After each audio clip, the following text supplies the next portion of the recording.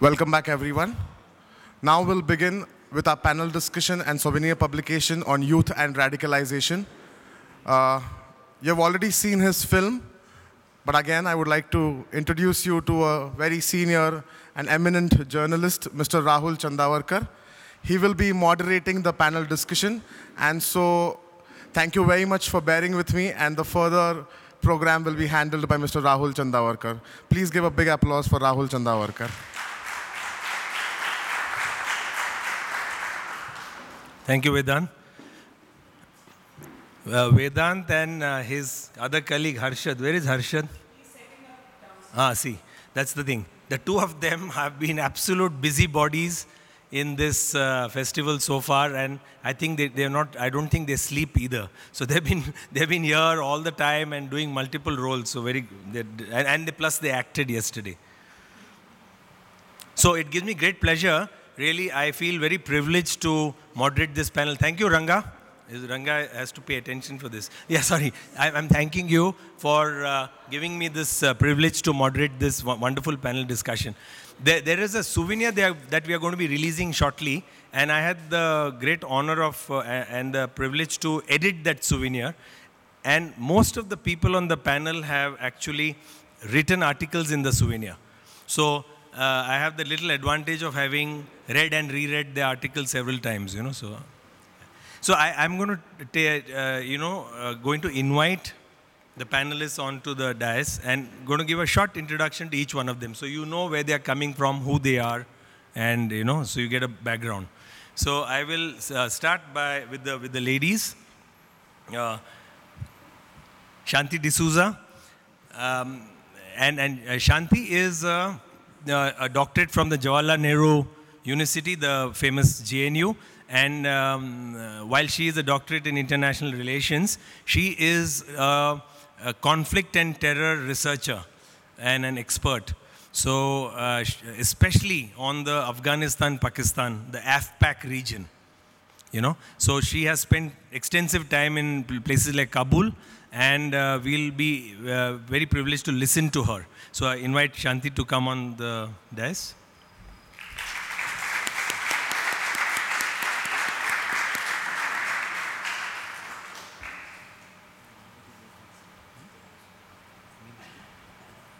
And I'm going to request Vibhavari to felicitate Shanti.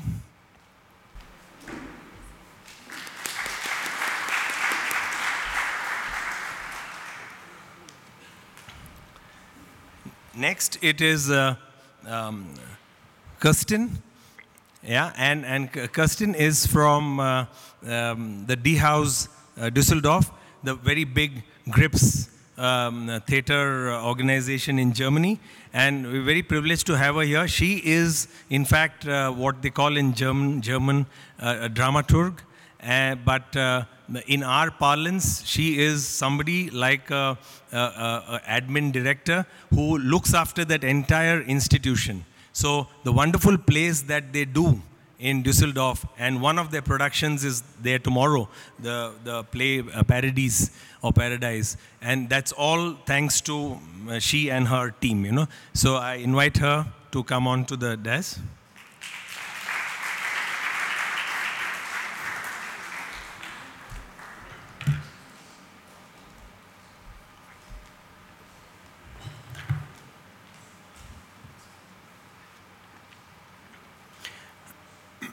I would then like to invite, I'll speak about Arun Wakhlu. Arun Wakhlu is a leadership coach based in Pune. He is, besides being a leadership coach, he's got, in our Indian parlance, those blue chip degrees, because he is an IIT, IIM, and TAS, Tata Administrative Services.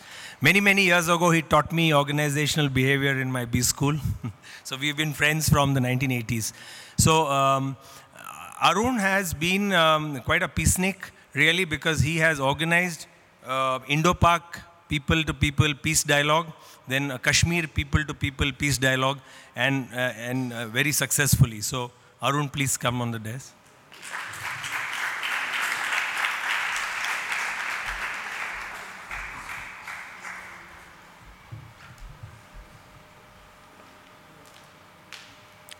Next is Lutz Hubner. Lutz Hubner is a very popular playwright from Germany. It's the play that he has written, which is going to be staged tomorrow, Paradise. Now, the interesting thing is Srirang Godbole, Vibhavari Deshpande and Lutz together worked on this concept of youth and radicalization, and that's how we had Why, the play that we watched yesterday in Marathi, and Paradise that we are going to watch, Paradise or Paradise in English, that we are going to watch tomorrow. He has been associated with the Grips Theatre movement, and presently he's been doing a lot of good work across Germany. So, Lutz.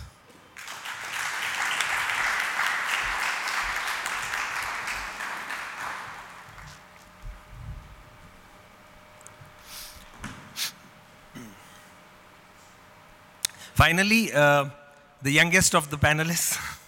So I kept Khalid for the last. Khalid Shah is, very exciting,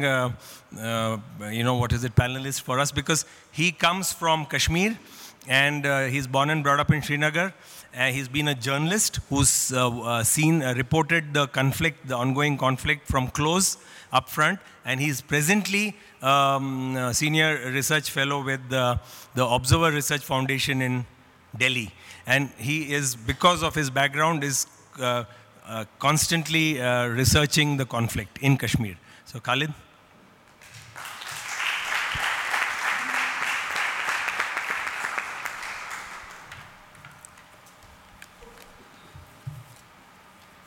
So we'll start now. I'll just take my seat too.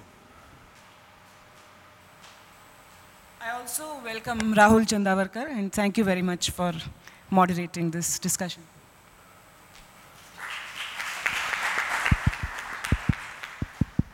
Hello.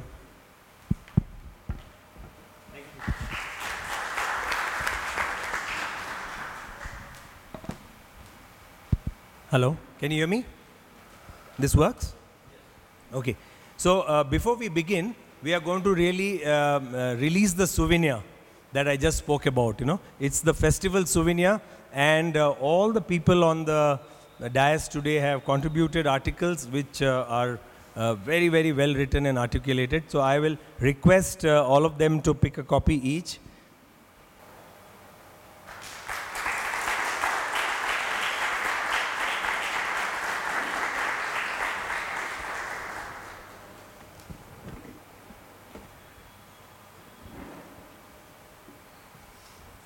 Thank you, everyone. So I'll begin. What we are really going to do is I'm going to give each of the panelists a chance to speak on a certain topic that they have either written in their article or from their field of interest. We will then ask them about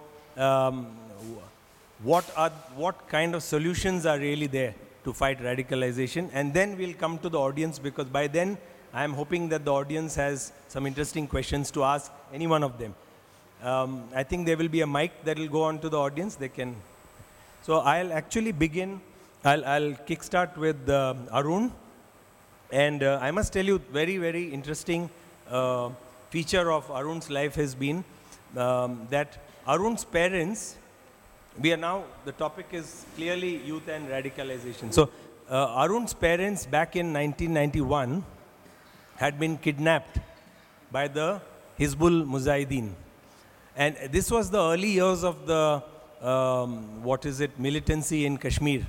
And they used to live in Srinagar, and his father was the principal of an engineering college, and his mother later on was a politician. She was an elected MLA in the J&K assembly. So, but they were kidnapped, and they were kidnapped for a good 45 days. They were in custody for 45 days. So I want to ask Arun to recount a bit of that, what impact it made on the family, and how his parents actually communicated with the young militants. Okay, thanks. So thank you, Rahul. Just before I respond to your question, I thought I'll just give a little context before I say anything. So as a resident of Kashmir and as a person who's observing what's happening there, I think what I've seen is that peace is underlying everywhere. It's not as if peace has to be got from somewhere. Peace is really the default condition of humanity. It's like the sun. But sometimes clouds overshadow that.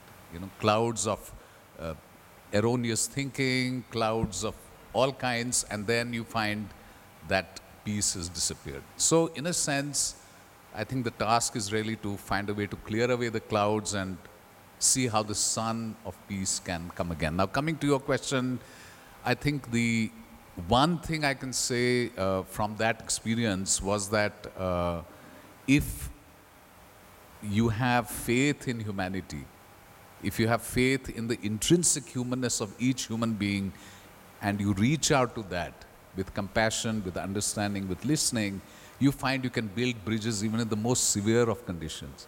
So we've sat with so-called militants, they sat with them, they ate with them, dined and so on, and build bridges of compassionate listening, compassionate understanding, and slowly the clouds of radicalization, the clouds of erroneous beliefs disappeared, and that led to their release subsequently.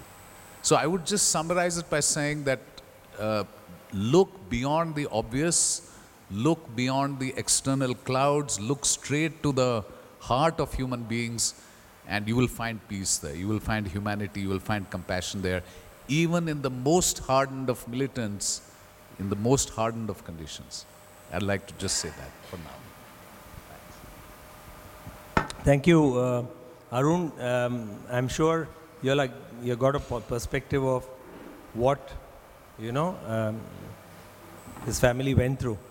As we are still discussing Kashmir, I'll go to Khalid.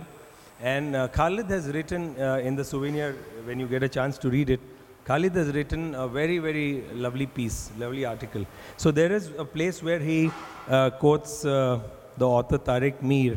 And Tariq Mir in an article has written, which has been quoted by Khalid, that the shift from the Sufi religious belief that used to dominate much of Kashmir to this more radical Wahhabism, as Tariq has said. Do you think that really is one of the major factors for fanning this, interest in militancy among the youth of Kashmir?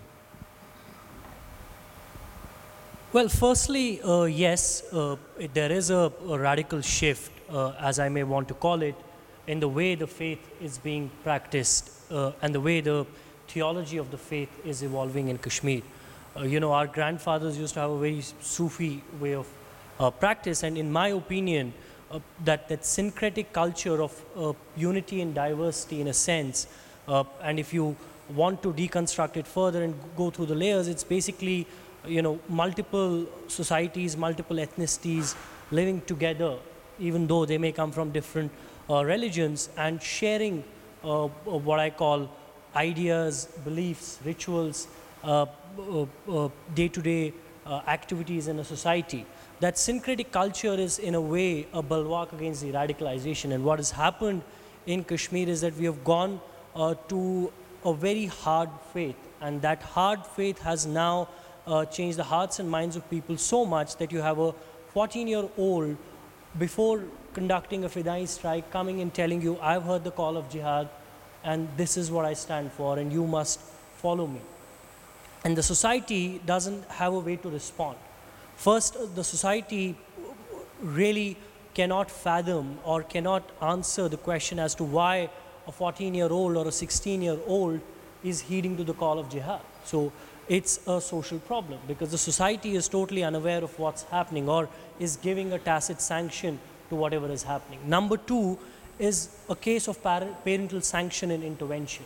I mean, I've come across cases like where young boys went to militancy, they were footballers, some came from good colleges and universities, who after the intervention of the parents were able to come back to mainstream. But there have been cases of parental sanction as well, where a militant who is trapped in an encounter makes a last phone call to his father, and the father says that I have given you in the path of God, and you must die. You must not come alive. I don't want to see you come back alive.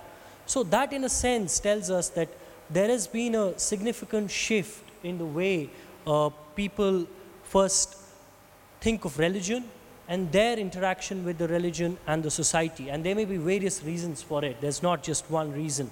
I believe it's very difficult to pin down on one particular aspect of the problem. And as I told you, the syncretic culture, as it keeps changing, I think the first and foremost reality of Kashmir is today that my generation, millennials, we haven't seen a Hindu in our life. The first time we see a Hindu in our life, or we see a totally opposite system or an opposite belief system in our life, is when we move out of Kashmir. And since we live in a monolithic narrative that we are the only ones that exist, and if you look at the geographical disposition of Kashmir, we are kind of locked by mountains, and we have very little interaction to the outside world, contrary to what it used to be earlier. So we are becoming more and more inward, and we are becoming more and more monolithic as to how we see ourselves, and how the world sees us. And that, coupled with a very toxic narrative which tells us that, oh, we are the supreme beings, and we are ultimately going to have a kind of a supreme command on, or let's say a moral righteousness on how we see the world, that I think pulls youth towards a radical path. But that's not the only thing. The other thing is that it's the disposition of a particular person in a society as to why a society is a certain way in a conflict. And that in itself goes to the roots of the conflict, how the conflict has evolved in last 30 to 40 years, and how that is, in a sense, dismantled the existing societal orders. Like the first societal order, as I said, of a syncretic culture. The second societal order that we had is that we had large families where young kids would be taken care of, parents, extended uncles, aunts, grandfathers, their relatives, and there was a wide safety net for the youth, which kind of was, in a sense, a control, and in a sense, a learning system for them to proceed forward in life. That's second. Number third is that we have to understand in Jammu and Kashmir is that I have studied around 200 to 300 cases of these boys who join militancy. There is not one or two who come from madrasas. Unlike what we see in Afghanistan, they're not coming from madrasas. They're not coming from a religious school. They're coming from the modern education system. That in itself is a commentary on the nature of the education system, that it's not, in a sense, making or educating people or training them forward in future to a society which is going to be a lot more harsh on them because of the reality they live in. Number third that I've found out is that most of the militants come in the age group of 15 to 25. And quite contrary to what was happening previously, we have more and more teenage boys who are 14, 15 years old, 16 years old, who may not even understand the idea or if I may say, the political goal of what they're trying to do. They may not even have a total understanding or a comprehension of this political goal is, but they do believe that this is a righteous path, and they do believe in that this is a right path for them. So somewhat all of these kind of ideas, they come together towards making a radical.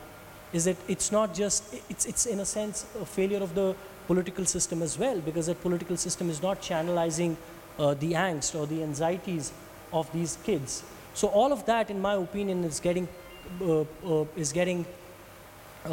complicated, is getting compounded into a complex problem where we have right now, at the moment, there is an ideological tussle between the militants itself, the pro-Pakistan groups and the so-called global jihadists who prescribe to the ideologies of Al-Qaeda and Islamic State are fighting amongst each other, and it's a sense of an ideological fight as to who's right.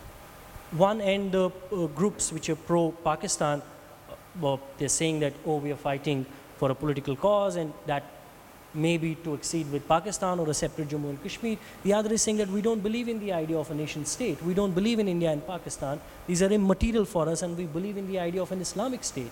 And these two groups are now in a kind of a tussle between each other, and they're grappling for space. And that ideological tussle, in my opinion, is what's going to define the relationship, an internal relationship of Jammu and Kashmir, its society, and its interaction with the outside world. And that has a very significant overbearing on the political aspect of the conflict. Thank you. Yeah, thanks Khalid for that very comprehensive explanation. While we are on this topic, I want to invite Shanti to tell us about how different it is in Afghanistan vis-a-vis what Khalid was saying in Kashmir, you know. How are the youth in Afghanistan getting into militancy? You could share with us. Well, I think it's an interesting case study, both Kashmir and Afghanistan. And since I've done a bit of study on Kashmir, particularly on the surrendered militants, I think I agree with Khalid's broader observations. Now, coming to Afghanistan per se, if you look at the youth, one thing you have to keep in mind is that Afghanistan is going to experience a youth bulge very soon. That means there is a significant number of young people in Afghanistan and Pakistan, and these are unemployed youth. They don't find jobs, they don't find access to education, and they don't find access to justice. Now, I want to give you a broad context about how Afghanistan is today. And here, again, there are interesting parallels with Kashmir. It was a traditional society. Because of decades of wars, almost 4 decades from the Soviet intervention till date, that the traditional structures have been broken down, and they have nothing to fall back on. So they don't have that social net which existed before. So the youth today are exposed to a lot of pressures. So on one hand, it's true that those who are educated in modern schools also get radicalized, as Khalid pointed out, and that happens in most of the cities, modern cities as we see. But in Afghanistan, what is happening is, since they don't have access to formal education, they actually go to madrasas in Pakistan, where they are indoctrinated, and they come back and they are ready to commit suicide. Now, this is something very contrary to the Afghan culture, because they don't kill themselves. They've always been proud Afghans. But today that trend has changed, and we have seen that from 2005. And how did this change come about? It was the war in Iraq. These people have learned from other theaters, and Iraq was one experience which actually encouraged Afghan youth to take on to suicide form of terrorism. And this was new. And more interestingly, it was just not the men, it was also the young women and children who are getting into this. This is a very dangerous trend, and that's not really been addressed. The second is on the whole factor that you have this tremendous amount of young people who don't have access to justice. There's tremendous anger in Afghanistan today against the international intervention. And why is that? It's not that the international community hasn't done things there. They've spent a lot of money. There's a lot of blood and treasure spent in that country for the last 18 years. And US has spent considerably. But still they're facing the backlash for the fundamental reasons that the civilian casualties or the civilian deaths in Afghanistan has increased. In an Afghan society, which is very traditional and tribal at certain level, killing one member of the family amounts to revenge. So you have 10 people taking up arms to avenge the death of that one family member.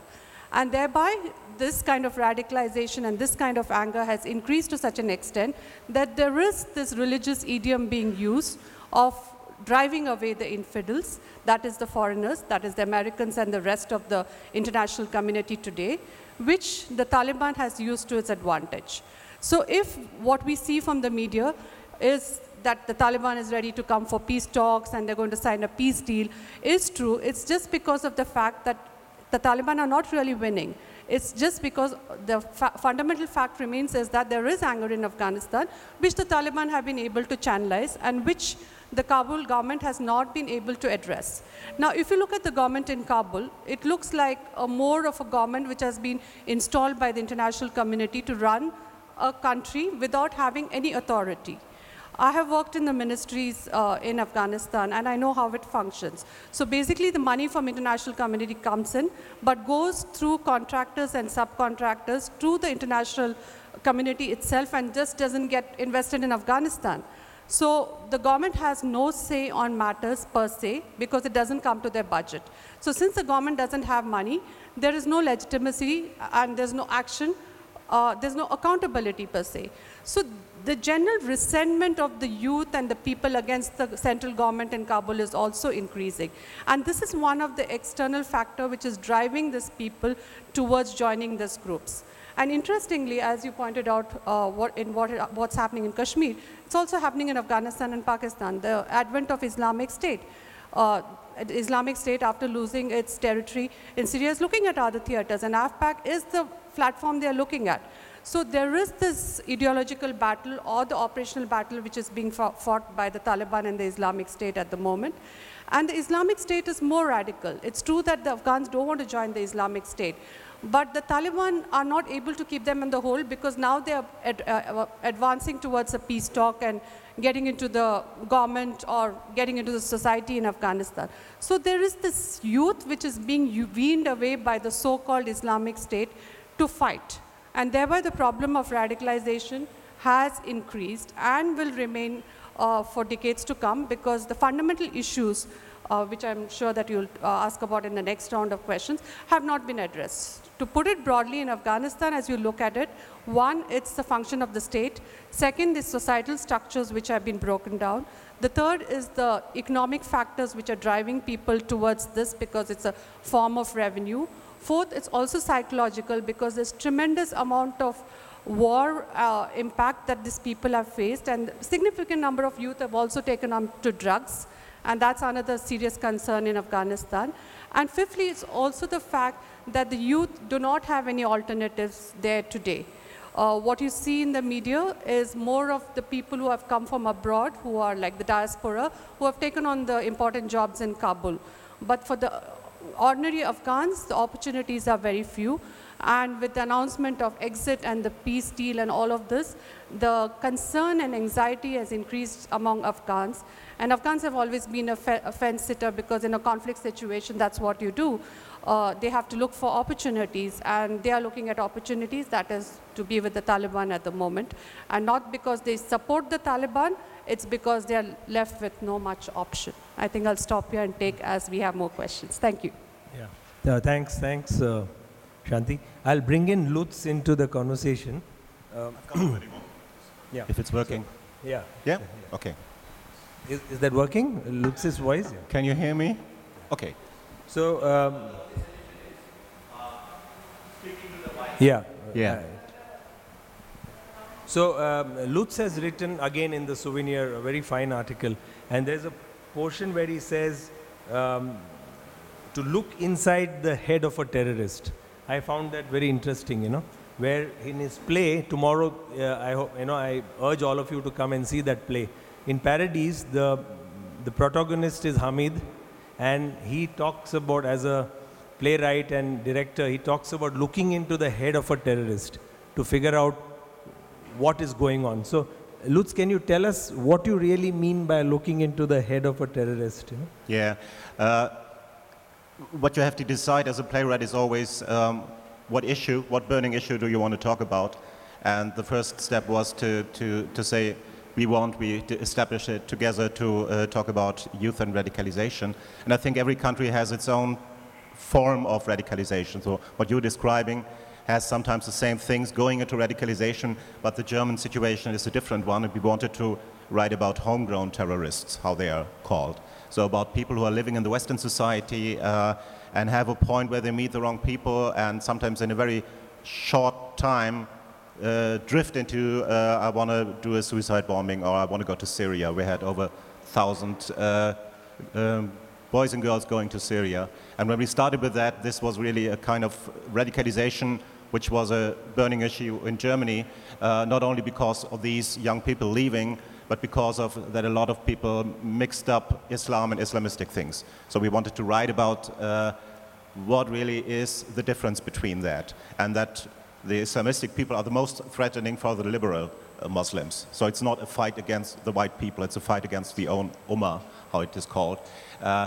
And very soon we found out that that's not interesting just to tell this story of how a guy slips into that, because then we know, don't do this, and this was the reason. It's quite more interesting to build really a round character, to find out what is interesting for that young guy. Why is he doing that? What is his expectation? It's not that point of that he's getting into a wild animal. It's a point that there is a vacuum, and what brings Islamistic or Salafistic ideology into these young people. And for that, we decided to put it in a kind of a brain cinema. So we wanted to look inside the head, and the whole show is inside the head. Here it's a club. Inside the head, what's going on, and what are the problems, just to find out where do they go to, and what they have done maybe 20 years ago. And we had the theory in our play that the Islamism is a kind of a pop phenomenon. So we tried a counterpoint, and just not to think about what have they read in the Quran, because most of them haven't read the Quran. They just have a Quran for dummies. So they have just some things they have from YouTube. So that point of religious or faith is not so interesting for the German Islamistic people. It's more that point of, you go somewhere, you have a sex slave, you have a gun, you're in a war, and you are the guy with the big balls. And what was it in the 60s? So we just tried to find out what could be compared to that. So it was more a story about why is it so interesting for young people, specifically in Germany, mostly with a migration background, to go there. Because it's not so easy to have that as they're discriminated, they're poor, because often these are middle-class kids. They have a job, they have a family, everything's working, and nobody really knows what goes on. But there must be something where there is a lack of values or morals or a system where they can deal with. And for example, for the girls who go there, it's often they want, or they seduce them with go where the men are men, there you can be a woman, a real woman. It's often a point of the world is too complex. You can go somewhere where you are, whatever you do is something God wants from you. So you're always right. You never make a mistake. So it's more that point of under complexity compared with being in an adventure. And after that, faith starts, or talking about the Ummah, or we have to fight for the Muslims in the world, and all that kind of stuff. And so it's another point of looking to that story, and that's why we chose the brain, because it has a lot to do with how do you deal with your family and with your life and the sense you're searching for your life. Thank you, Lutz. I'll bring in Kirsten. Kirsten, I wanted to ask you, because of the kind of play that has been, produced, what kind of impact has Parodies have had on the German youth, And I mean mixed people with, different ethnicities in Germany, people coming from the Arab world as migrants. And has that, have you all documented any feedback since the play has been staged? Well, first of all, the D House is a very big theater in Düsseldorf, and we have like very many spectators in more than many hundred shows a year in different places. So I just counted 10 minutes ago, I think, since we staged this play 2 years ago, almost 2 years ago, I think it's already 10,000 people that saw it in Düsseldorf. And it also was invited to some other places. So this is quite a number you can work with. So it's spread very widely. But the reason why we put it in our program is, of course, that we are more than one piece. We are many pieces on place, and we are many programs around. This is what you asked me earlier before we went here. So I thought of things in the German constitution that might help to the question that you put to me earlier, what impact theater can have on all these political questions. So the Germans after the Second World War gave themselves a constitution that is in this year going to be 70 years old. So there are a lot of moments that we think about, and one of the first abstracts is that the dignity of any human is untouchable. So we can think about this. Is it untouchable or not? So do we really integrate everyone that lives with us? So who is society? Who is a citizen? Who is not a citizen but living in our society? So all these questions lead us to many questions that might find a path when we wonder how people can radicalize themselves and attack our society. So in the first moment when attacks happen, we think, what do they do to us? So we separate, but actually we are one society. So that's what we try to think about in our theater. What did the us do to have some people become another us? So this is a question. Then we have another little part in our constitution saying that, so please excuse my English, I try to describe because many words are missing, that the politics and education must not overwhelm people, meaning that we have to be neutral in these things. We have to think from every side about a problem or an issue, which is very important. We need this. And as I said, this constitution was done after the Second World War, so the Germans really knew why they put this into constitution. But they also put a third thing I want to mention today in the constitution, and that was the freedom of the arts. And we have nowadays an approach of politics to the arts and to theater coming to us and saying, we have to be neutral, and we now feel that coming to questions of radicalization, being neutral doesn't lead us anywhere anymore. So of course, we need to educate the people. Everyone is fine with that, and we need to talk about politics. But all these radical questions are emotional questions. And so we are really actually kind of astonished that we can do something that adds up to all these other very important fields, saying that with a stage play, we can reach the people via their emotions and through the stomach come to their head and find a way to express themselves. And so we try to make a floor, create a space where everyone can say what he or she thinks, to put it on the table and to talk about it. So. And this we do with Paradise, which we played very often, and we were also happy that the Ministry of the Inner approached us and asked us, can we put your play in our program? So actually they deal with radical people, putting them into court and things like this, and they said we want to work before that, we want to reach especially young people, so can we make advertise for your play? And we didn't know. We said, yes, you can. And so we had very different experiences with it. But one thing that was important for us, that the more you feel comfortable with your religion, you can watch this play, which is in a, I think, Lutz Hübner style, also very sarcastic. So it has a biting humor in it.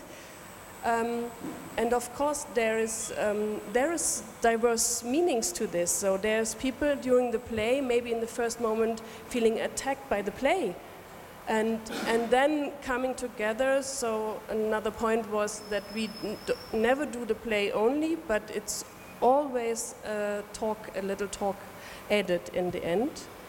And this adds up to something that we do every Monday. We open the door, everyone can come into the theater without paying, and there's soup and water and tea for everyone. So this is every single week on Mondays we open the space, create world cafes to talk and things like this. And of course we have much more plays about other issues of radicalization. Yeah, thank you, Kirsten. You know this, if you really heard her closely, what Kirsten was saying, what I found very interesting in what you said in the later part of your explanation was that the government in Germany has actually invited them or taken permission to use their play to kind of communicate with people who have been in custody, you know, I mean, who have been either arrested for something suspicious, by the police and all that. So that's very interesting, I found, So on that line, Arun in his article has mentioned something very interesting about intervention. I'm coming to the issue of intervention. And Arun mentioned experiments in Belgium and Denmark. So of how the Danish government and the Belgian government have started intervening to kind of keep the youth away from getting radicalized. So I want Arun to kind of share that with us. So I think one of the things we must have understood by now is that it's not a simple matter. There are many, many dimensions. There's a dimension of propaganda and, people pushing things into the minds of young people. There's social issues, us versus them. As Shanti said, there's this whole thing about the, economic dimension, which is also true in Kashmir.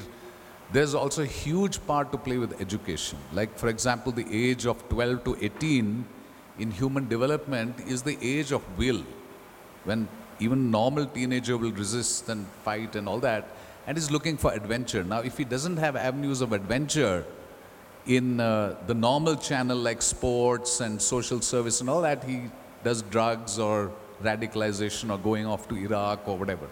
So there are many dimensions, including poor governance, whether it's Kashmir or Afghanistan. I think definitely poor governance makes you very, very angry, makes you upset. I am not a radical, but I also get very, very angry sometimes because of the injustice. Now, coming back to this place, Mechelen in Belgium and Aarhus in Denmark, what they did is that they made a social intervention to look at potential youth who might be getting radicalized, who are potentially vulnerable to radicalization, and involving them in communication, in youth houses where they can play, they can meet, they can have sports, involving the police, involving society, connecting them together, having conversations, because at the root of it all, it is a question of changing the minds of people. If a mind has been switched in one direction, to get it back or to prevent it from going there, you need to change the mind. And how do you do that? Through connection, conversation, and communication. So in these examples, Rahul, there is a lot of communication in society. There is the parents, the teachers, the education, NGOs, the police, all of them getting together as a community to look at what is the issue and make a person feel included. And I think that sense of wholeness, that sense that I'm not an alien, I'm wanted, I have people talking to me, listening to me, has made a huge difference in Mechelen in Belgium and Aarhus in Denmark. I think I would just like to underline one simple thing, and that is the importance of compassionate communication. Three quick examples. In the Indo-Pak thing that we mentioned, we had generals who had fought with each other on the border, sitting across and listening to each other. We used World Cafe, we used open space technology to just get people to listen to each other, right? And before you knew what's happening, the generals are dancing together, former militants are sitting together and making decisions, because for once they felt heard, once they felt included. Example number 2, I think I shared about my parents, that when they were in custody, again, compassionate listening, understanding, sharing. And the third one, very, very recently, we got children from Pune to talk to children in Pakistan using Zoom. And the children were talking about compassion. What are you doing about compassion in Pakistan? What are you doing about compassion in Pune? And at the end of it all, a little girl from Pakistan, Karachi, Khorogoth, Karachi, said, "But you're like us. You're exactly the same as us." I said, well, why did you think otherwise? He said, because we are told in Pakistan that Indians are violent, they're evil, they are not to be trusted, and so on, right? In another similar conversation, a girl from India is asking a little girl in Pakistan, "You look so peaceful. How come?" They said, every day we have silent, quiet time in Karachi. That's what we've been taught. We are a Montessori school. So what we found is these children with open minds, with compassionate communication, actually vowing that this narrative is all nonsense. The adults have got it all wrong. We are going to lead and create a new narrative. And this is going to go on. Now, many other schools have joined up for this. and we intend to take it to many, many more schools. Communication, connection, listening, understanding, and you find that very soon you find humanity in the other. And I just conclude with a quote from the Dalai Lama. He says, the 20th century was a century of violence, us versus them, fighting. Let's make the 21st century a century of dialogue, a century of understanding and communication. And I think that's the key: community, communication, compassion. Yeah, thank you, Arun. That was lovely. You know, you sharing insights into what's happening in Europe and more closer here between school children. Khalid has mentioned in his article how education is the key, among other things, but he stressed on how education has failed. The present education system has failed with particular reference to Jammu and Kashmir to really not being able to control this, move towards militancy. So, Khalid, I urge you to tell us why you are saying so, and what do you have in mind about? So, firstly, the education system, in my opinion, in a modern world, is meant to train. The pedagogy is meant to train you for a future life. It's not meant to train you only to gain skills to be an engineer, but it's also meant to teach you how to survive in the society and how to make the best out of the world. When the education system fails to convince a person to live, you know that there is something horribly wrong out there.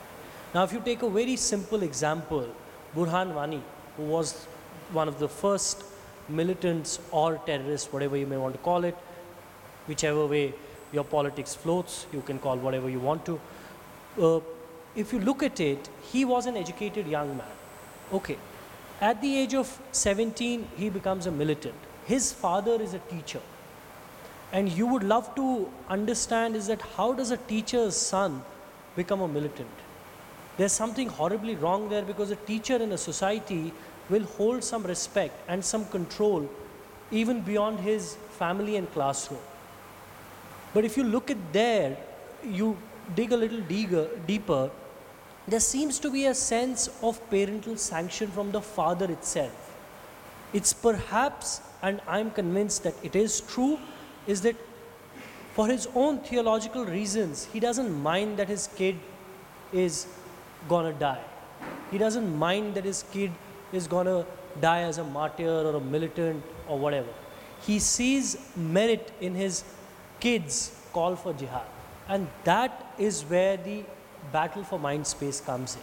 That's where the battle of ideas comes in. I can give you a very simple example. What happened in Jammu and Kashmir is that Jamaat-e-Islami, which is a right-wing Muslim group, which is now, it seems, in comparison to kind of groups that have come up, slightly less radical, but it is a radical group after all. And it's a radical group in Bangladesh, it's a radical group in Pakistan, and in India it has a totally different formation. But in Jammu and Kashmir, it is recognized as a radical group.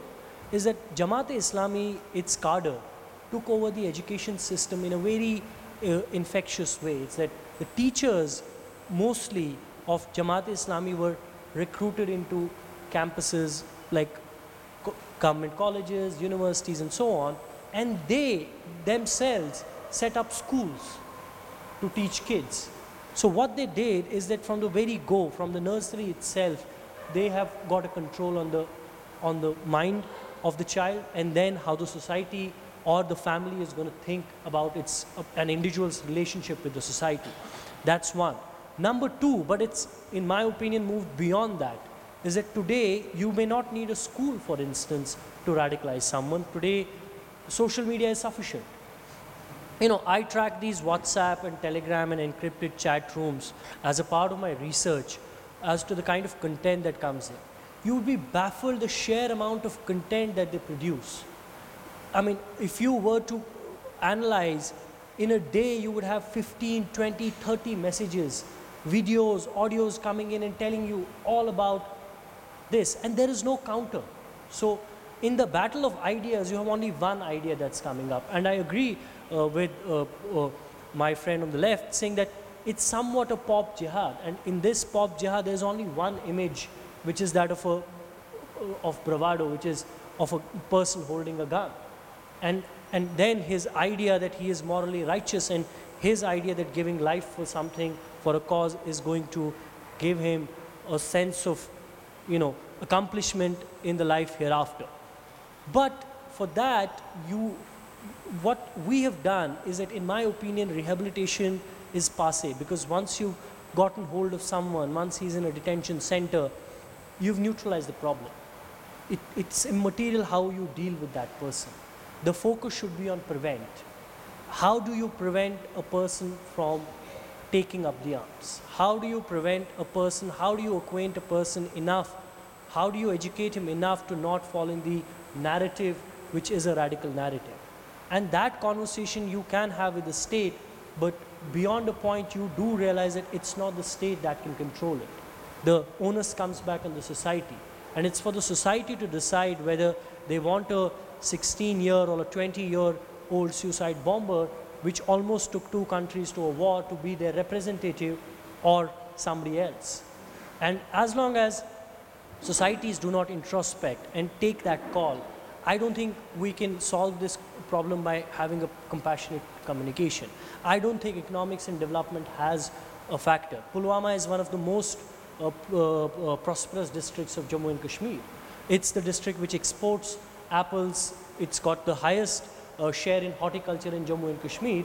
It's, in my opinion, got the highest per capita income as per the districts. But it's still giving you more recruits than any other district in Jammu and Kashmir. How do you explain that? It's a district which has got a full-fledged education system. It may not have superb world-class roads, but it's got a functioning system. So I believe economics and development, they may lead to some sort of a resentment or dent the credibility of the state and the government, but that in itself is not the only thing that drives. It's the idea, it's the narrative, and it's the battle in the mind space which is not getting fought, which is not getting tackled. So that's my submission. I mean, we should not see it simply these people as unemployed, because when you have a PhD candidate who has studied sociology, mind you, sociology, and then becomes a militant and tells you that this is the true path, and whatever I was doing there in the university, I was wasting my life. And if you talk about poverty, if you move out of Delhi, beyond Badarpur, you see what poverty is. And you see the real oppression in the society, how difficult it's for them who come from the lowest strata of the society. They're not interested in this idea. It's a middle class phenomenon. From my understanding, it's the middle class who are well-to-do, who have access to social media, who have access to certain channels of information and communication. They're the ones who are more vulnerable. Because for an idea which is in Syria to come, you don't understand that an idea for Syria will not come to the lowest first. It will come to someone who will have access to communication, and in my opinion, it's the middle class. So what is happening is that, one, our communication systems have been disrupted.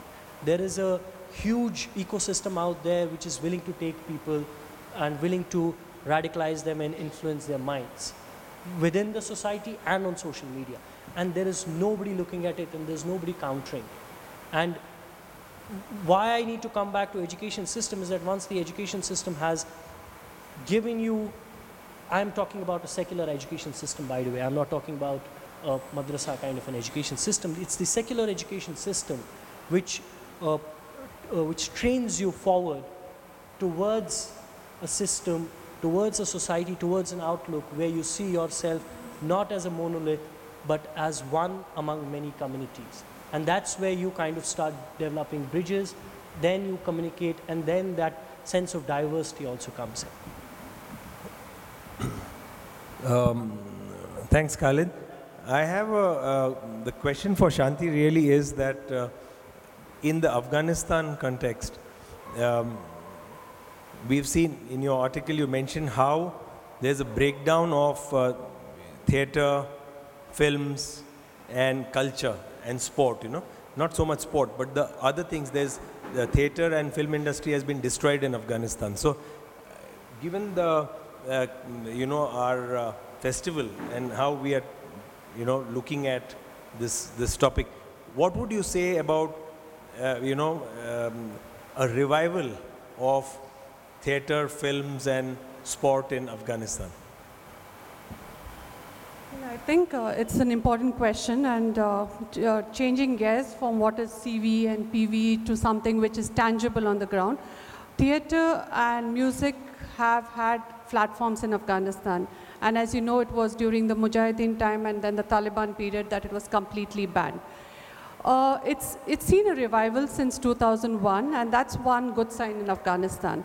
So we have a lot more women who are out into TV shows, for instance, though they face death threats, and some of them have even been killed. They're still out there, and that's a good sign. So I've traveled to the provinces in Afghanistan like Kandahar to Badakhshan and all of these places. Now the concern is with the dwindling of the international aid, stopping of the money coming into this kind of radio stations run by women only, that money, that kind of shows are getting curtailed. So there is this whole downside of the international funding not looking at this aspect, which was actually progress in Afghanistan. So there was this space created from the intervention time from 2001 to 2014, which is actually a period where the international community could have built more. But unfortunately, since everyone wants to leave Afghanistan, no one wants to retain this. And that's the sad story of Afghanistan today. Sports, interestingly, as you have seen, like cricket, I mean, they have come to a stage today that India, which had given them the home ground, could be on the footing where they could lose a match to Afghanistan. So that, I think, is a good sign. If you even go to the rural areas, like, say, Jalalabad, you also see young kids, like girls, playing cricket. And these were good stories, and unfortunately I didn't make videos the way Rahul has made, but I had a lot of pictures of this. And every time when there are bleak stories about Afghanistan coming up, I tend to post all these positive pictures, because that space and those people are still there in that country. And we are just forgetting and letting them go to the wolves, because we want to leave Afghanistan. We means, I mean the West. India is still there, India is still trying to do things, but I'm not sure which direction India's policy is going, but that's a matter of different debate. But broadly speaking, if you also notice in the news, it was the robotics team, and you know that Afghanistan made news with that. So despite all the difficulties and obstacles, I think Afghans have that intent, and they're looking for platforms, and they love to come to India. I know of 1 or 2 Afghans who have come into Bollywood as well, and they're getting trained into some Hindi movies and all of that. So I think we need to give them that avenue. So we've given them the avenue for cricket, but there's so much more you could do in terms of theater and music. In 2012, I'd gone to Jalalabad with the India-Afghan music team, and I was sitting in the governor's house there, and I was the only woman out there. But there was this full stadium of 1,000 men just listening to Indian and Afghan musicians playing music, Sufi music and all, qawwalis and all of that. And there was so much of interest to do more. So there's always that interest to do more, and there is that space, but that space has not been utilized to an extent that you could change it. Just one more story I just want to add to this, because they might be concerned that if the Taliban come back to power, what will happen to these people who want to do theater, music and all.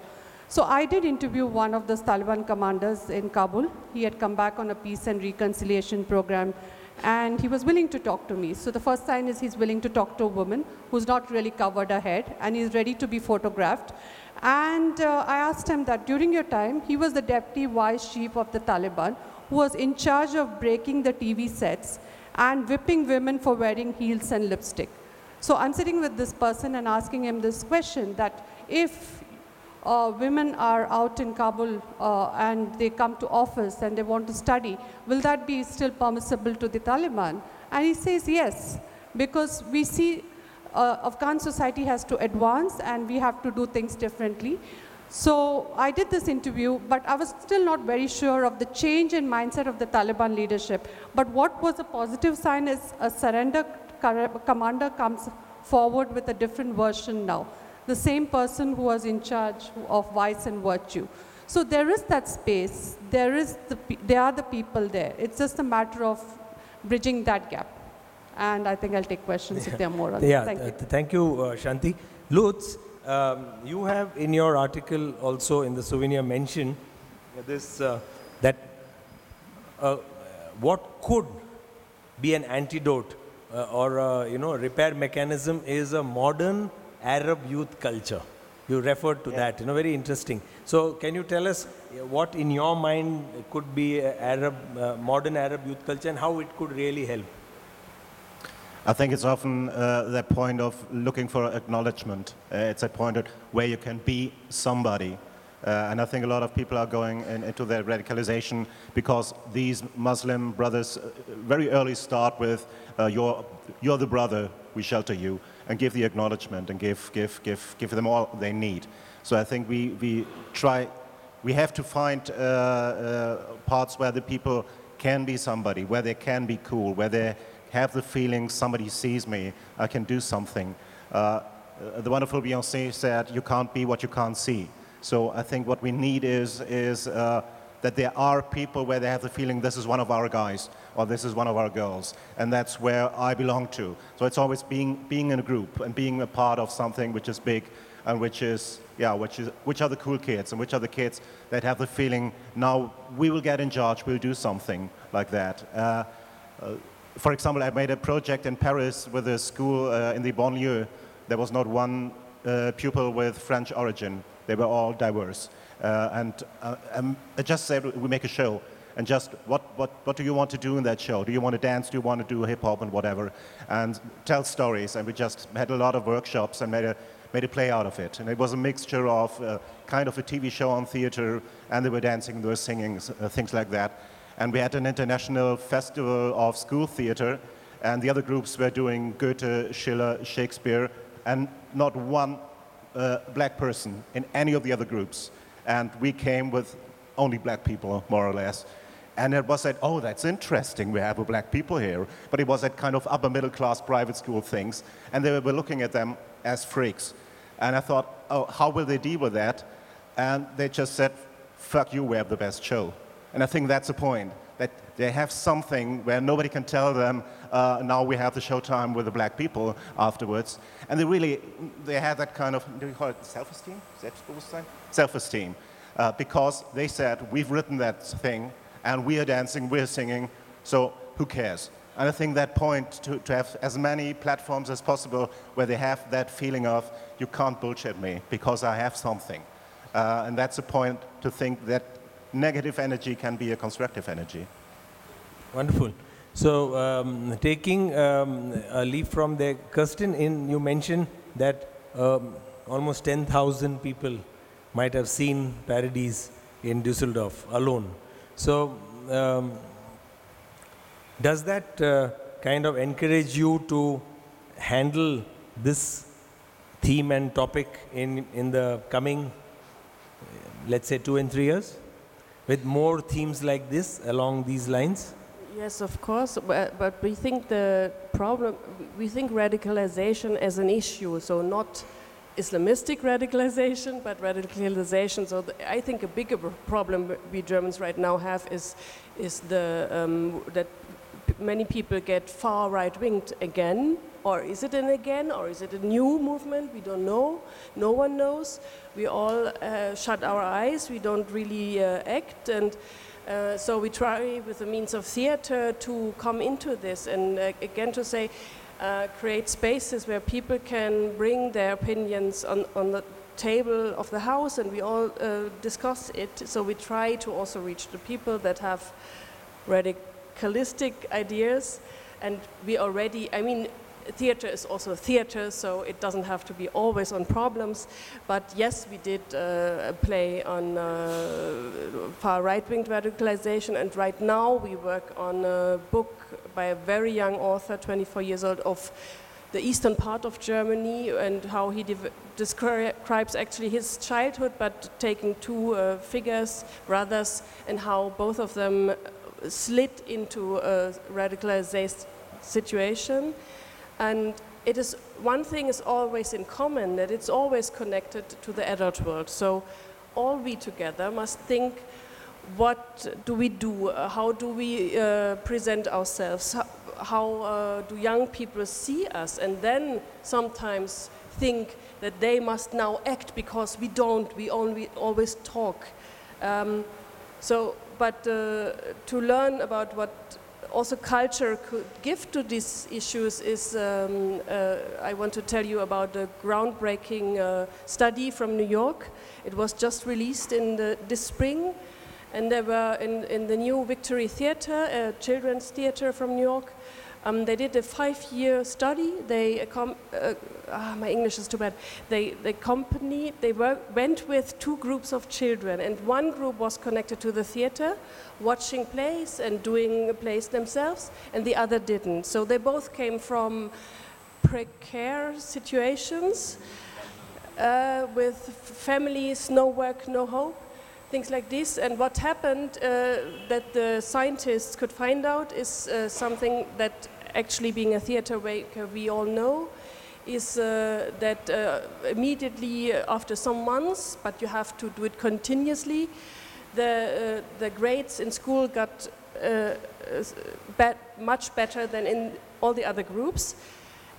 And the most important thing, I think, that was found out by the scientists is something that was not part of the study, so they didn't aim to find out about this, that the group that was connected to the Cultural Institute and theater, the children developed something that was not into their neighborhoods for generations anymore, and that was hope. And it meant that these children began to create a vision for their own life, they began to create a vision for their communities. And this is something even the scientists really didn't believe. So they studied 5 years on this, so we know that we cannot do one play and the world changes, but we can connect people to cultural ways to be able to cope with problems and to create a tolerance towards different, diverse things that happen in our world. Or as you just said, we all get angry at some points. Nevertheless, it doesn't mean that I become a radical. I mean, I don't know yet. Maybe I someday become a radical, I don't know.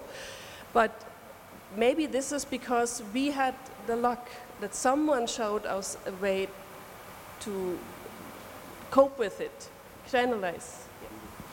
Thank you, Kirsten.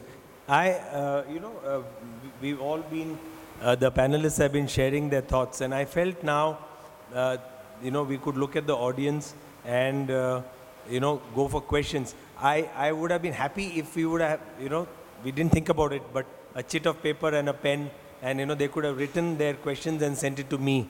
It would have been better. But I don't think we can do that. But right now, I think whoever wants to ask a question can raise their hand. We'll pass a mic, and you can direct the question at specific panelists. That is one way. But before that, I have a message from Arun here, who mentioned Swali, yeah? Swalek, yeah. Oh, sorry, Swalek. Swalek is in the audience, and Arun tells me that he's survived radicalization, and he might want to share his thoughts. So we'll just give you, Swalek will give you a mic. 1 minute.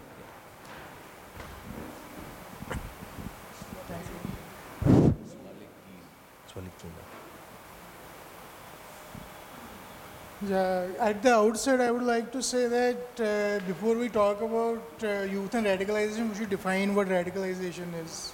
Because according to some dictionaries, the definition that I read sounds positive. Like, there are many words that in the West have a positive connotation, but in India and elsewhere, they might have a negative one.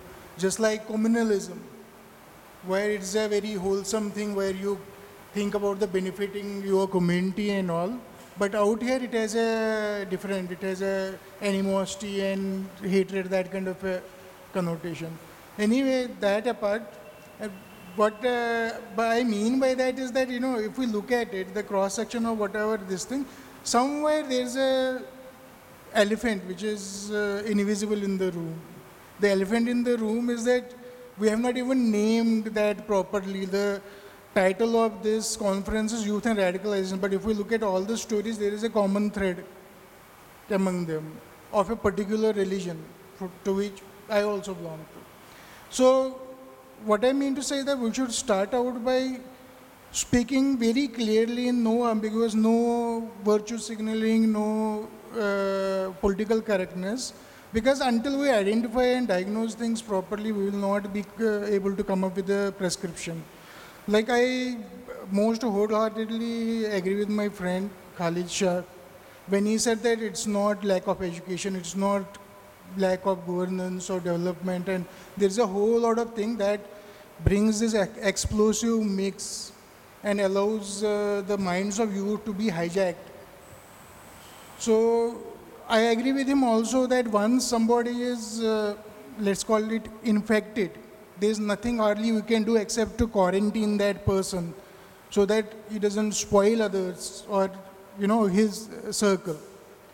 And in that sense, I would say that we have to concentrate on education of children instead of dealing with adults like Dulat style, okay, let's say have kebab and Goshtaba and okay, I will give you money if you withdraw this agitation or something like that. No, that's not the way to deal with it. Those people need to be quarantined.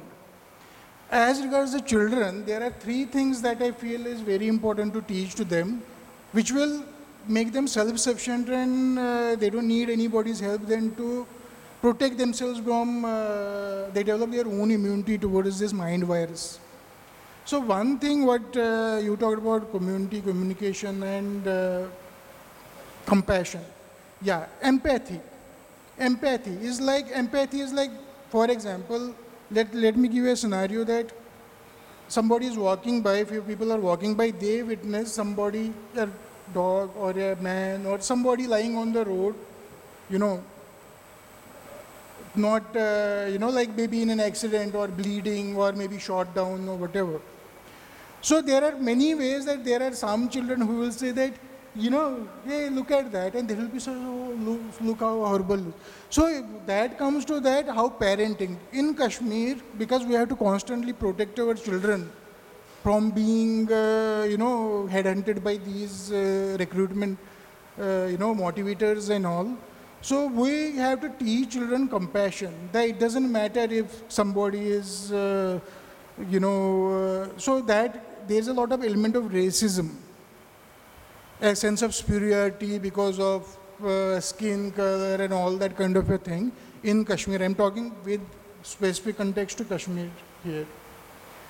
So there's an element of racism and all. So you will hardly find people who will say that, poor soldier, he was hurt. No. There is an othering, there is a looking down upon as if they are subhuman. So it starts out by giving names like dogs, snakes, or things like that. So once you dehumanize that, then after that you can, justify any atrocity on that kind of a person because they deserve it. They're not even human and all that. Sorry to interrupt. There are 3 things I wanted to talk about. But what I was keen you share with us is how it affected you personally. No? Because I thought Arun told me that. I'm like one of those self-styled Kashmir experts, so I do a lot of research. And I'm from that society and I'm older than him, so I have seen a longer phase. But I agree with him wholeheartedly, whatever he's saying.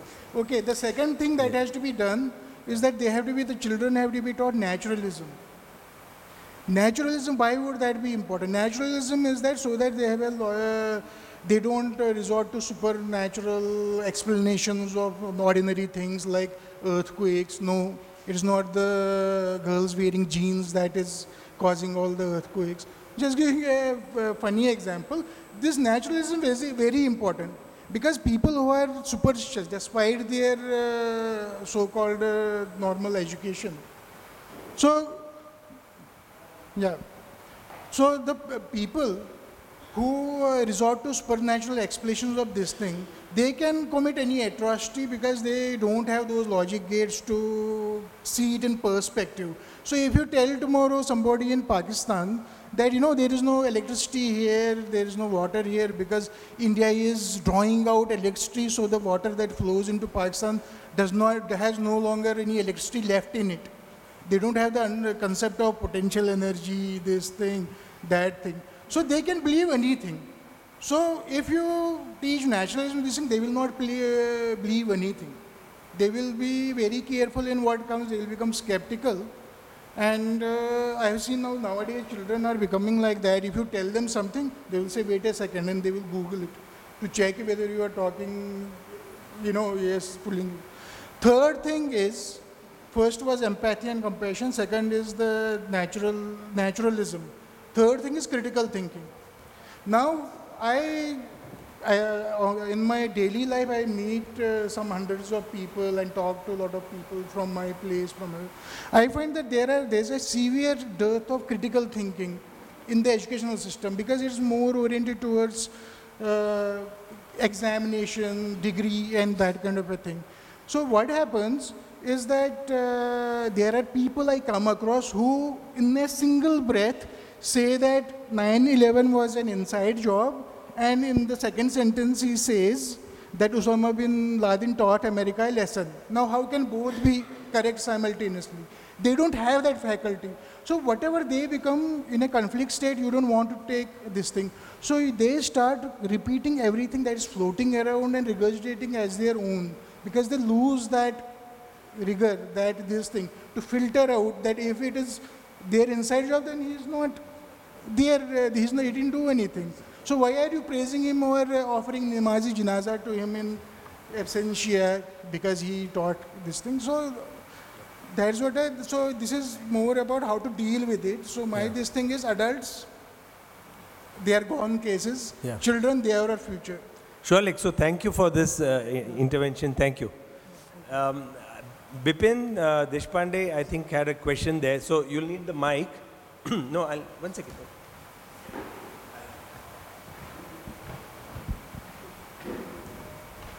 Yeah, we could keep that mic in the audience perhaps. Yeah. So Bipin, if you want to specifically address it to a panelist, do that. And yeah, can you hear me? Yeah. So my question is in two parts. One is regarding the Afghanistan situation. So right now we've had discussions about disturbed states having a lot of radicalism. Yeah.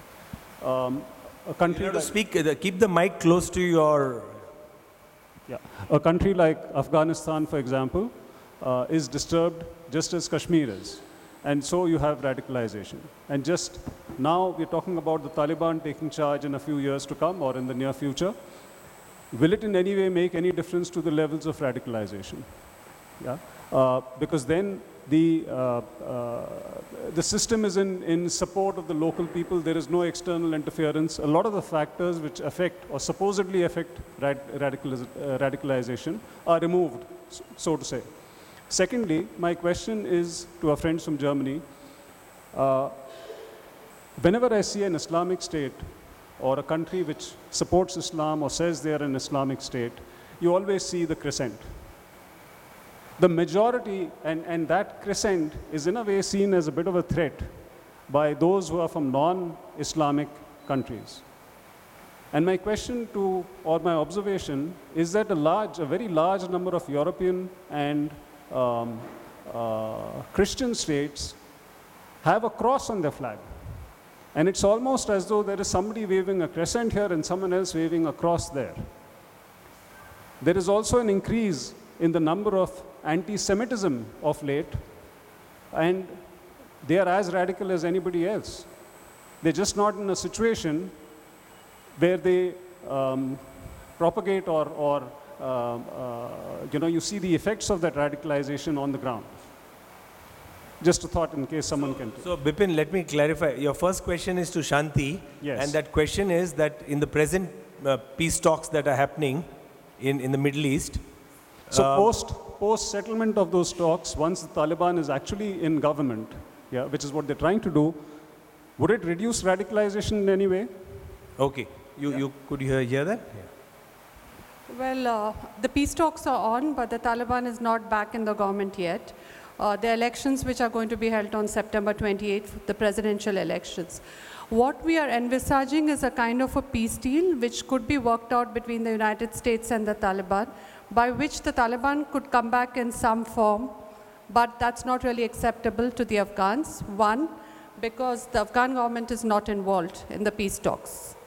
Second, there's huge opposition from the women the young people, and the educated lot. And they have their own social media platforms called Red Lines.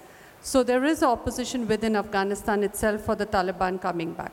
So in this scenario, if the Taliban have to come back through any kind of an agreement, which could be done either before the elections, because once the elections are held, the Taliban are not going to come to power.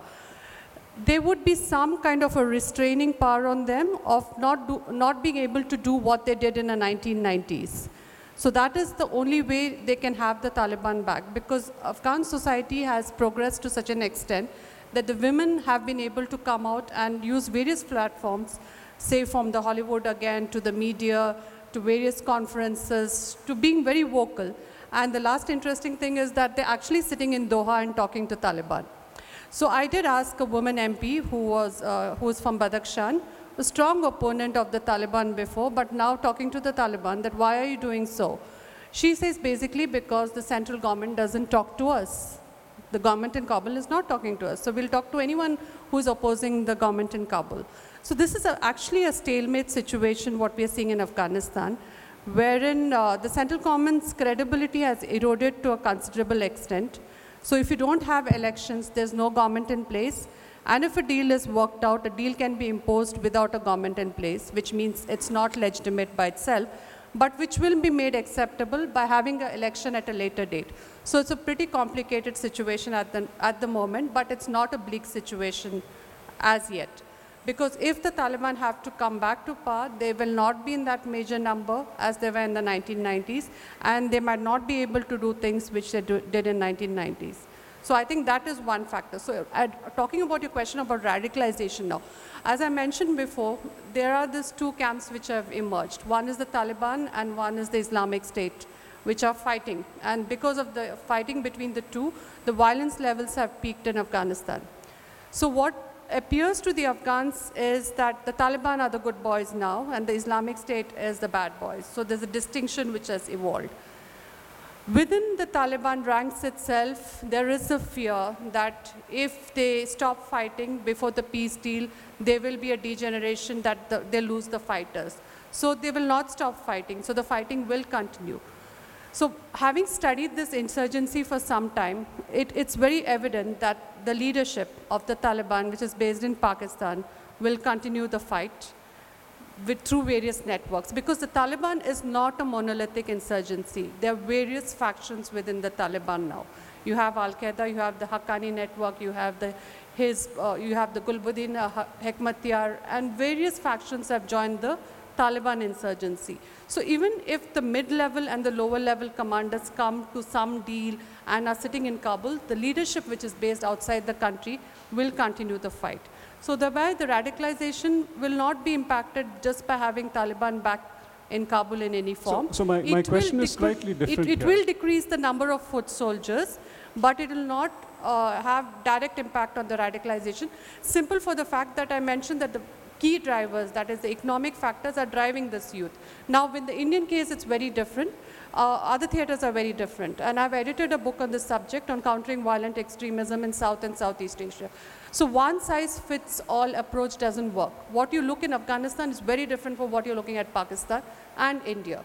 So these are case study approaches. So when you're looking at preventing the extremism per se, I think we have to avoid generalization. And thereby this whole issue of definitions come up. Radicalization, how do you define terrorism? So far we don't even have a universal definition of terrorism. So there are the problems of defining radicalization, of who are the ones who are actually joining this extremist groups and how do you actually prevent them from joining. So having Taliban back in some form is not preventive per se, but it could reduce the levels inside Afghanistan. But that might not impact in Pakistan because the Islamic State potential remains and the fighting will continue. And the drivers which are driving these people, basically it's education and economic, and the lack of access to justice because governance is a complete failure in Afghanistan, will be a fodder for these people to join. So my question here is, that is why I'm relating it to the situation in Europe, where education or standard of living is really not a problem. Yeah, exactly. And when you have situations or people who are, let's say, anti-Semitic, and that is coming up. But you look in terms of the numbers here. Do you think the numbers in the Gulf are as much as in Afghanistan? No, I'm saying that the target over here as being anti-Semitic in many European states today, and it is coming up slowly, but definitely. There is no issue with the Jews today. You know, so I'm just trying to understand how is this whole thing happening? You know, so there is education, there is a standard of living, and to me they are as radical as anybody else. So that's why I'm emphasizing on a case study approach, because one, there's not a single causal theory of why individuals get radicalized. It's a whole combination of the social, economic, psychological issues, and that has not been studied in the whole of society approach. What we have been looking at has been from a whole of government approach. It has been more in terms of a top-down approach. We have not paid attention to the details of why. For instance, there was this guy in Bangalore who was a 24-year-old techie who was tweeting for the Islamic State, and Channel 4 from London was the first one to break out the story that this guy is sitting in Bangalore and tweeting for Islamic State. So why would he do that? He had a good job in the IT sector, his family was well off, he was well educated. So, you know, these are different causal factors which you don't understand how it works. One is the mind space theory, one is the economic, and for me, studying Afghanistan, I see it as economic because they don't have the basics and they have no other options at the moment. But so the percentage of that would be higher than someone who's just joining because they get influenced or they are willing to address a sense of loss of identity or, you know, to reinforce the identity. That's what I think is mostly happening in the Western societies, where the alienation and a loss of sense of identity and a need for having a purpose is more important. Okay. Okay. Ajay, and then Milindya. Ajay is right in front. Thank you. If I were a young Muslim male today... Just keep that mic a little closer. Okay, sorry.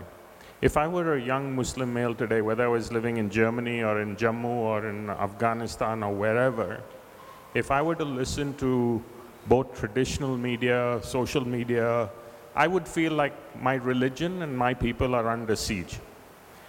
Just because of what you see. So my question really is there a role for moderate Muslim thinkers and peace-loving Muslim people, talking to your point about the elephant in the room, is there a role for them to play in this process, for Muslim society to play in this process?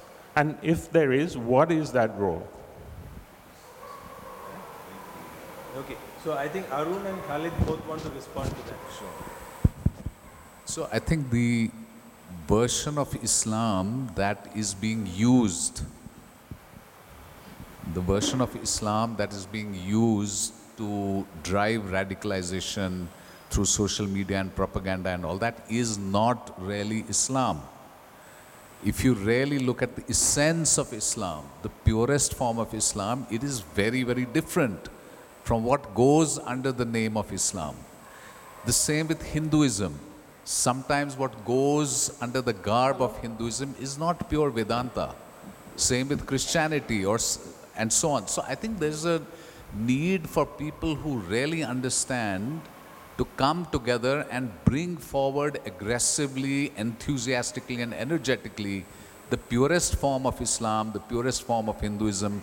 And when you do that, you find that it's deep down, it's all the same thing. There's compassion, there's love, there's peace, right? So we have to be very, very conscious of the pure versions of Islam versus what is touted as Islam in the name of Wahhabism or you know, somebody who's using Islam as a political tool or an ideological tool or a tool for violence. We have to be very careful about it. I have a slightly different response to that. You know, for a moderate Muslim, what should he do? First, in my opinion, he should speak the truth, his truth, number one. Number two is that he should, in my opinion, I don't know what your idea of a moderate Muslim is. My idea of a moderate Muslim is someone who has made peace with modern world and who has made peace with modernity. And by modernity, I don't mean technology or I don't mean gadgets and wearing a suit or something like that. I mean the ideals on which the modern world is based upon.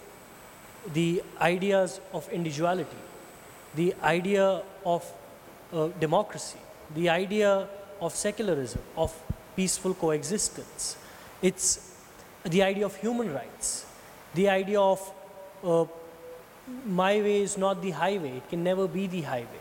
And it's only when you settle these debates in your mind is that you become moderate, is that, you know, I walked into the hotel and I could have created a big scene out of it. I walked into the hotel, I saw a copy of Bhagavad Gita out there and I was a little surprised. First time in my life I walked into a hotel and I've found a religious book. This hasn't even happened to me in Kashmir. So what did I do? I picked it up and I started reading it. So, you know, that's where you know, when you develop that tolerance for the other will also start developing that tolerance for you. It's a mirror reflection. I don't mind having Bhagavad Gita on my bed and sleeping besides it because it doesn't make any difference to my faith. My faith is between me and my God. And that's what my religion tells me. And as long as we do not, and in my opinion, the radicals or the not moderate as you call them, are the ones who have not made peace with modernity. And it's a tussle between the modern ideas and medieval ideas, which is fundamentally at the crux of this entire debate that we are having. Thank you. Yeah, lovely responses by Arun and Khalid. Thank you very much. Milind, do you have a question? As my friend here said, are we not being politically correct in not pinpointing the I word here, the Islamic, the possibility of Islam being the cause? Are we trying to pussyfoot on this, or are we trying to maybe make this some kind of a beauty contest where we talk the politically correct things? Because somewhere radicalization, because what he was talking about is Islamic radicalization as a Muslim youth. I don't know why he had to come with a Hindu counter to it. He could have just spoken about Islam, spoken about it right or wrong. Are you getting me? My point is, why are we not belling the cat or facing the truth in the sense of really coming out, as the techie said, as the techie in Bangalore they said, where does this come from? It doesn't come from just the air, let us understand. It doesn't come from vacuum. Where does it come from? As a friend here said, somewhere I believe we are pussyfooting on this. Why are we doing it? Milind, are you directing it to any specific panelist, generally? To Arun and Khalid? And have you all heard the question correctly? Yeah. So just for the larger audience, what you're trying to say is, why are we pussyfooting on? On, let us say, belling the cat, trying to say where the problem really starts from. Sorry? Where the problem really is. Okay, you mean, Milind, let me get that right. What you're trying to say is, you feel that the problem has not been identified clearly? I believe you know it, you're not talking about it. That's exactly what my friend here said. So what you're trying to say, sir, what's your name, sir? Milindji. What you're saying is, if I've understood you right, is the problem is really Islam. Right? I think that's what you are saying. Now, I would like to say to you, the problem is people who are rational, who have empathy, who have compassion, who love peace, versus those who are evil, who are irrational, who are violent, who are caught up in their mind, and it has nothing to do with religion, sir. I can show you people from Islam who are pure-hearted, who are warm and so on, very kind, very loving, and I can also show you people from Islam who are the other side. I can say the same with Christianity, with Judaism, with Hinduism, with any religion in the world. Now come to, let's say, Pakistan and India. One of the biggest problems we have is generalization. Every Pakistani is like that, or every Muslim is like that. I think there are three things that cut away at truth. Three things: deletion, distortion, and generalization. So let's not generalize. I think the battle, the real battle, is between peace, rationality, democracy, secularism, compassion for all, coexistence, harmony, versus those who don't want that. And I think it cuts right across religions, it cuts across nations, it has nothing to do with one particular religion and so on. That's all. I mean, that's the truth as I see it. Yeah, thank you, Arun. A very good explanation. Khalid?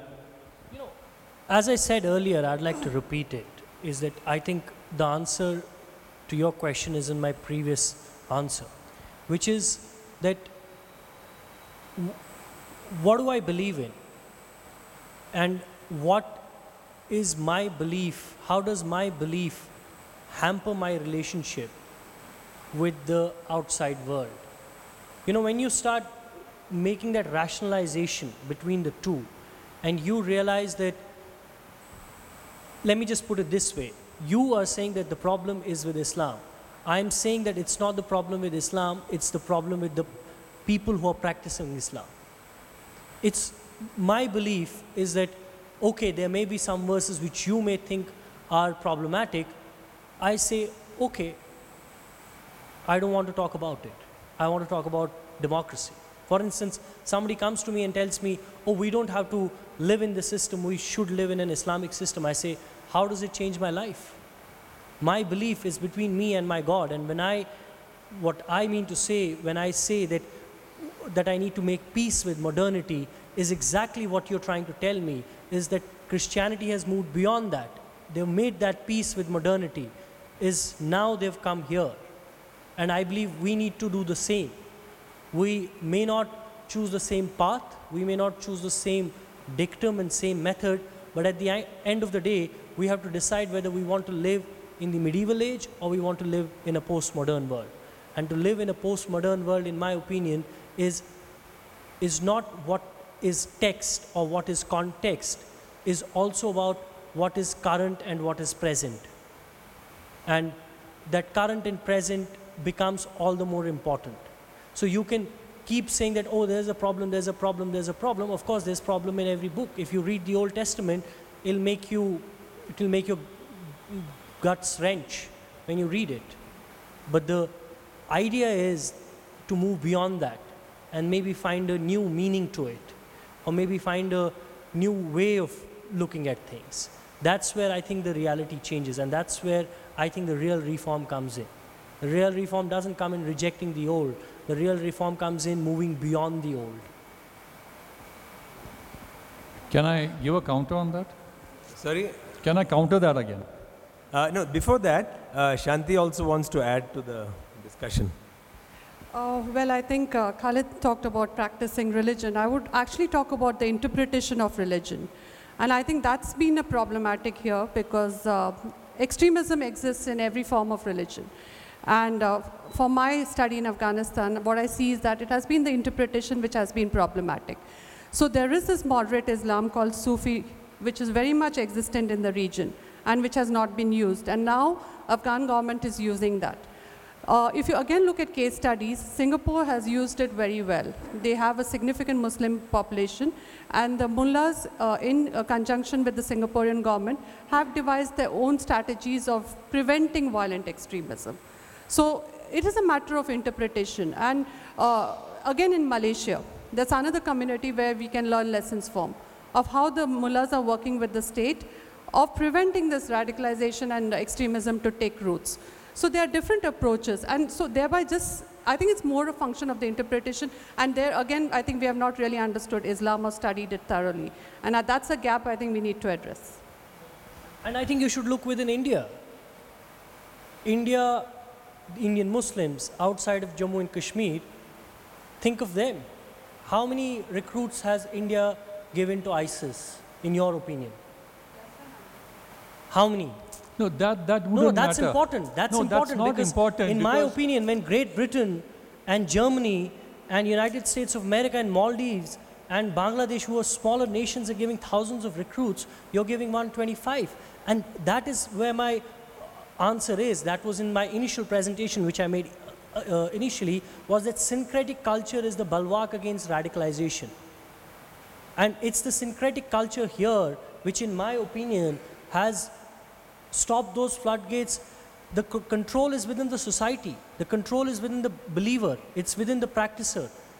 You can change the faith, but you cannot change what a person believes in. You may tomorrow want to say that, okay, I have a totally, and there have been instances where the Quran has been rewritten and said that, oh, this is how it should be. But people didn't believe in that. What did people eventually believe in? Is what is important.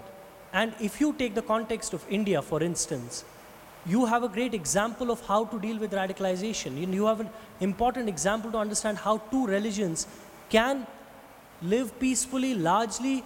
There may be differences, there may be upheavals, but if you look at the long trajectory of history, I think we are doing much better than other countries which have such big number of Muslims, maybe barring Jammu and Kashmir where you find a problem. And in my opinion, the reason for that problem is not merely faith, but it's also geopolitics and the intermingling of the geopolitics and the faith.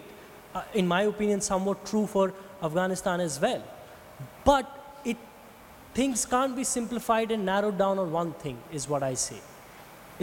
You may want to look at things from different angles and eventually come to a conclusion that maybe, yes, there may be something wrong with something, but it's also with the person who's believing in that wrong. We'll take one last question, and that is from the young gentleman there, behind Milind. Yeah. Thank you. I found the approach of asking us how we be cautious not to pussyfoot something. I'm not so familiar with the phrase, but I assume it's about not being too timid in approaching being timid in approaching this whole problem. And I find this question very interesting, though I think I'm wondering if we may have a misunderstanding, because I think all of us are very aware of the problem and very much discern not to underestimate it, but we see the root of the problem in a very, very different place.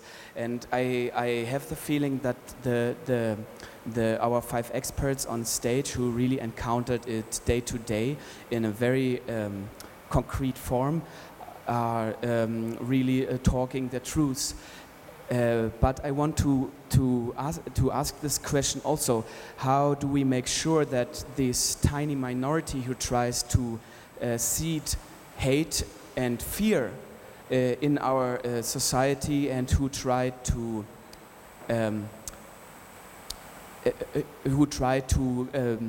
overestimate themselves, or to try make us overestimate the terrorists, how can we be forthcoming, making sure that we always know that the loving side, the people who want peace, democratic environments for us and our children, how can we make sure that we know that we are the bigger community and the mightier community, or maybe a stronger community? I think, thank you for raising that. The majority of people are passive. The majority of people who care for peace are passive. So if you have active and passive, positive and negative, most of the population will come into passive, positive.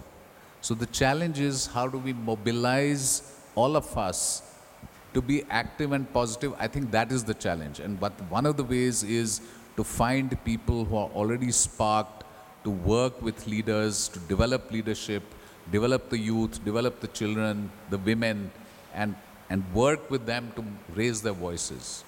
I think that's... Would you like to add anything? I think, you know what, we I think run out of time very badly. I'm sure there are many other questions. What could be done is, as we break off now, you can always, as we step out really, because we are concluding today's wonderful sessions, but you can always ask offline, you know, any of the panelists what you all... But we'll close it now because we almost hit 9 o'clock. So thank you very much for being a good audience, and I would like to thank the panelists for some very wonderful thoughts and articulation. Thank you.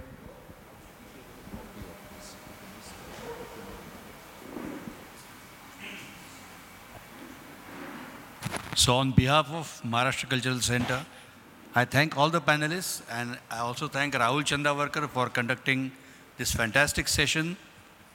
I hope every one of us has kind of got a lot of information, a lot of insight, and this will kind of change us at least a little bit in our approach towards radicalization. Thank you so much. Good night, and tomorrow we have a performance of the play, Paradise, here. So I invite all of you to attend the play. Thank you.